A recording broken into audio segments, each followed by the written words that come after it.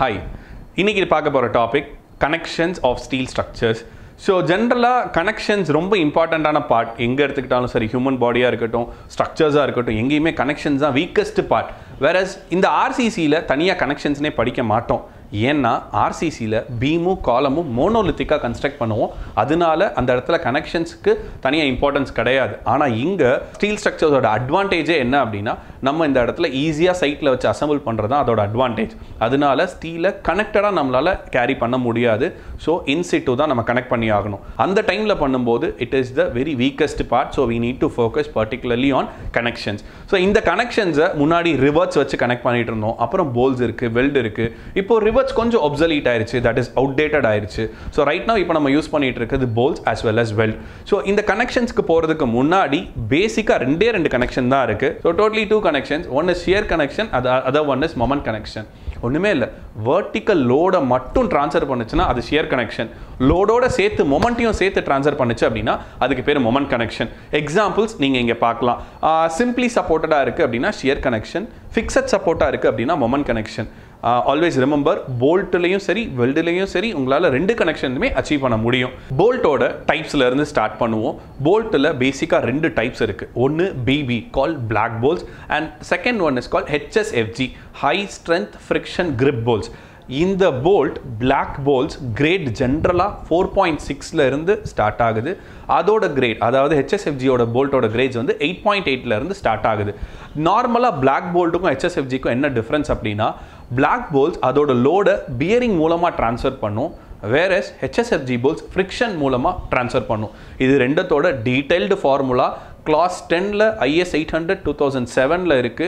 கண்டிப்பாக அதை go through பண்ணுங்க. ஒரு 4 ஃபார்முலா தான் இருக்கு. அதை பார்த்தீங்கனாலே ரொம்ப ஈஸியாக இருக்கும். எல்லா காம்படிட்டிவ் எக்ஸாம்ஸ்லையுமே டெஃபினட்டாக ஸ்டீலோட கொஸ்டின்ஸ் இருக்கும். அது ஈஸியாக அட்டன் பண்ணலாம். Again now come back here. So போல்ட்டில் நான் சொன்ன மாதிரி 4.6 கிரேட் போல்ட் அப்படின்னு ஒன்று இருந்துச்சு. ஸோ இதை இன்னும் கொஞ்சம் பிரேக் டவுன் பண்ணலாம்.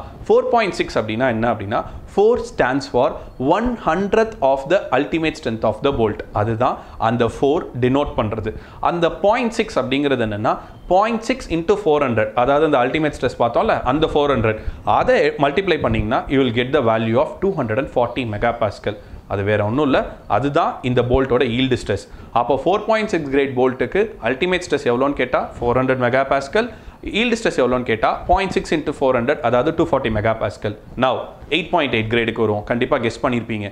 8.8 கிரேடோட அல்டிமேட் ஸ்ட்ரெஸ் எஸ் 800 மெகாபாஸ்கல். அதோட yield stress 0.8 into 800 which will give you 640 மெகாபாஸ்கல்.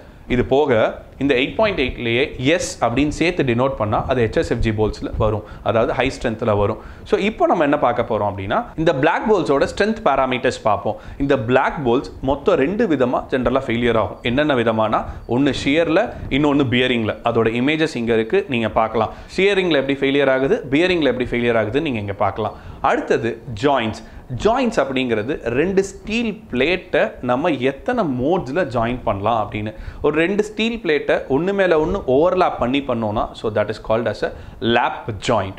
அப்படி இல்லாமல் 2 மெம்பருமே எனக்கு கண்டினியூஸாக வேணும் அப்படின்னா அந்த இடத்துல நம்ம பட் ஜாயிண்ட்டுக்கு தான் போவோம். அந்த பட் ஜாயிண்ட்டை 2ஆக கிளாஸிஃபை பண்ணலாம். ஒன்று சிங்கிள் கவர் பட் ஜாயிண்ட், இன்னொன்று double cover but joint.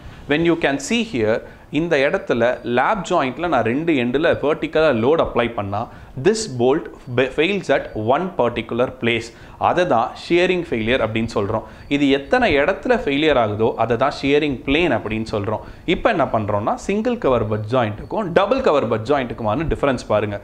Single cover but ஜாயிண்ட்டில் நான் பிரேக் பண்ணும்போது ஒரு part of the bolt stay with the plate, அதாவது கவர் பிளேட். 2 பிளேட் வச்சு அதுக்கு மேலே நம்ம ஒரு பிளேட் வைக்கிறோம்ல அதுதான் cover plate. Single cover but ஜாயிண்ட்ல மேலே ஒரே ஒரு இடத்துல தான் கவர் இருக்கும். டபுள் கவர் பட் ஜாயிண்ட்ல மேலே top as well as bottom 2 இடத்துலையுமே கவர் பிளேட் இருக்கும். சிங்கிள் கவர் பட் ஜாயிண்ட்ல ஃபெயிலியர் ஆகிற பேட்டர்னுக்கு பேர் சிங்கிள் ஷியர். ஒரு இடத்துல தான் பிரேக் ஆகும். ஆனால் டபுள் கவர் பட் ஜாயிண்ட்ல பிரேக் ஆகும்போது 2 இடத்துல ஃபெயிலியர் ஆகும். அதாவது இப்போ இமேஜின் 2 லோட் அந்த இடத்துல அப்ளை ஆகுது. அப்போ centre part of the bolt வெளியில வரும். அப்போ மேலே ஒரு கவர் பிளேட்லையும் ஒரு ஹோல்டு இருக்கும், பாட்டம் கவர் பிளேட்லையும் ஒரு ஹோல்டு இருக்கும். ஸோ அப்போ இந்த இடத்துல போல்ட் 2 இடத்துல ஃபெயிலியர் ஆகுது. அதை தான் நம்ம என்ன டேர்ம் பண்றோம் அப்படின்னா டபுள் ஷியர் அப்படின்னு டேர்ம் பண்றோம். ஸோ இப்போ சிங்கிள் கவர் பட் ஜாயிண்ட்ல எப்படி ஃபெயிலியர் ஆகுதுன்னு கொஞ்சம் ப்ராக்டிக்கலாக பார்ப்போம். பண்ணியிருக்கோம், லேப் ஜாயிண்ட் வச்சிருக்கேன். ஸோ நான் அப்படி லேப் பண்ணியிருக்கும் போது ரெண்டு எண்ட்லையும் ஃபோர்ஸ் அப்ளை பண்ணும்போது என்ன ஆகும் அப்படின்னா அதோட போல்ட்டோட ஃபெயிலியர் பேட்டர்ன் இப்படி இருக்கும். அதாவது இப்படி வச்சு இப்படி இழுக்கும்போது போல்ட்டோட ஃபெயிலியர் பேட்டர்ன். அப்போ எத்தனை இடத்துல ஃபெயிலியர் ஆகுதுன்னு பார்த்தீங்கன்னா ஒரு பர்டிகுலர் பிளேஸில் ஃபெயிலியர் ஆகுது. So that is called as single shear. இதே இது டபுள் கவர் பட் ஜாயிண்ட்டில் பார்த்தோம்னா மேலேயும் ஒரு கவர் பிளேட் இருக்கும், கீழே ஒரு கவர் பிளேட் இருக்கும், சென்டரில் அதோட மெயின் பிளேட் இருக்கும்.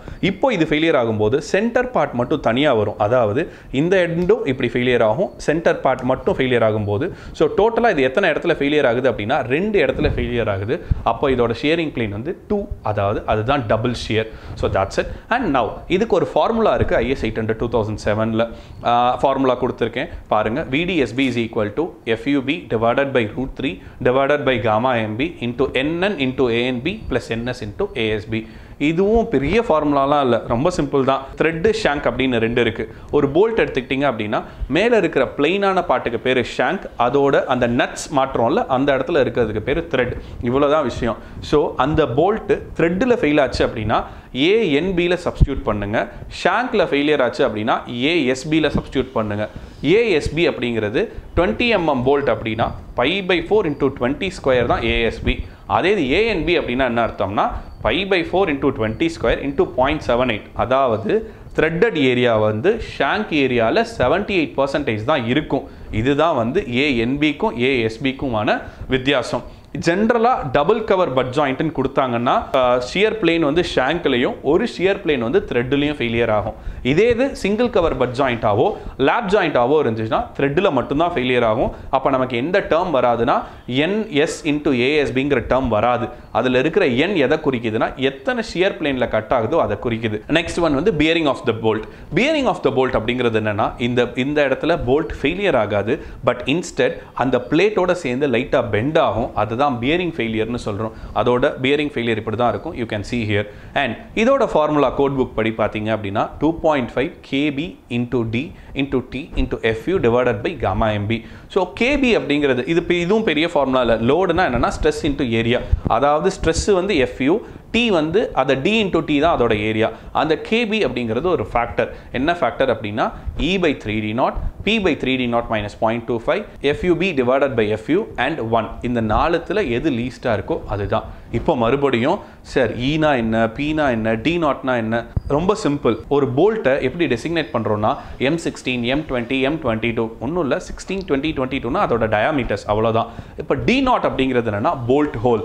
போல்ட் ஹோல் அப்படிங்கிறது எப்படி இருக்கும்னா diameter of the bolt 14 mmக்கு உள்ள இருந்துச்சுன்னா, அதாவது 12 mm 14 mm போல்ட்டோட டயா இருந்துச்சுன்னா போல்ட் ஹோலோட டயா +1 mm இருக்கும். அதே இது போல்ட்டோட டயா வந்து 24 mmக்கு உள்ள இருந்துச்சுன்னா 24ஐயும் சேர்த்து அப்போ போல்ட் ஹோலோட டயா +2 mm இருக்கும். 24 mmக்கு மேலே போல்ட் டயா போச்சுன்னா போல்ட் ஹோல் வந்து +3 mm இருக்கும். இதுதான் D0. இப்போ ஈனா என்ன, பீனா என்னன்னு பார்ப்போம். E அப்படிங்கிறது எண்ட் டிஸ்டன்ஸ், எட்ஜ் டிஸ்டன்ஸ் ரெண்டையுமே குறிக்கும். ரெண்டுத்துக்கும் ஒரு சின்ன மைனர் வேரியேஷன்னா, ஆனால் ரெண்டுத்துக்குமே ஒரே ஸ்பெசிஃபிகேஷன் தான். என்ன ஸ்பெசிஃபிகேஷன்னா, எக்ஸாம்பிள் எட்ஜ் 40 mm எடுக்கிறீங்கன்னா பிச்சும் 40 mm தான் எடுப்பீங்க. இந்த இமேஜில் நீங்கள் பார்க்கலாம், ஒரு போல்ட்டோட சென்டருக்கும் அந்த பிளேட்டோட எண்டுக்கும் அலாங் த லோட் டைரக்ஷனில் இருக்கிற டிஸ்டன்ஸுக்கு பேர் end distance, across the load டைரக்ஷனில் இருக்கிறதுக்கு பேர் எட்ஜ் டிஸ்டன்ஸ். இதை தான் E அப்படின்னு சொல்கிறோம். இந்த ஈயோட மினிமம் வேல்யூ எவ்வளோ இருக்கும்னா 1.5 D0. D0னா இப்போ தான் பார்த்தோம் டயமீட்டர் ஆஃப் த ஹோல், அல்லது 1.7 D0. ஓகே. ஸோ இப்போ அடுத்தது pitch distance. Pitch is also very simple. ஒரு போல்ட்டுக்கும் இன்னொரு போல்ட்டுக்கும் சென்டர் டு சென்டர் டிஸ்டன்ஸ் என்ன?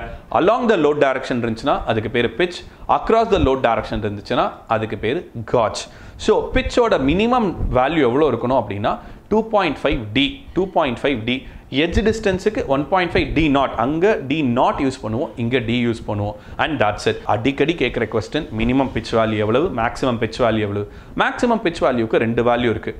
ஒன்று 12T or 200 mm, அடுத்தது 16T or 200 mm. இங்கே டீங்கிறது எதை குறிக்குது அப்படின்னா திக்னஸ் ஆஃப் த பிளேட்டை குறிக்குது.